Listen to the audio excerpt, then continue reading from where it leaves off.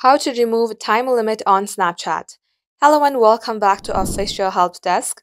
In today's video, I'm going to show you step-by-step process of how you can remove your time limit in your snaps. So without any further ado, let us get started. Head over to your Snapchat app and make sure that you are logged into your Snapchat account. Take any snap that you would like, or you can also upload a photo from your gallery section. Then as you do so, you will see this timer icon on your right side. Tap onto it. If you would like to remove the timer, just set it to no limit. And once it is so, send the snap to your friends and your viewers will see this snap in infinity time. That means there will be no time regarding this snap. And that is how you can do it.